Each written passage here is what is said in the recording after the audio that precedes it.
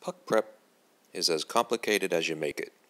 You weigh your beans, you put them in your grinder, have your setting to a good grind. When you get your grinds out, you weigh them again. Make sure that you have a good weight. Always use the same weight. Roll your grinds a little bit so you have no clumping. Clumping is bad. Leveling is good. Worry is useless. You get your grinds inside your portafilter. You carefully, meticulously level it out. You tamp it once.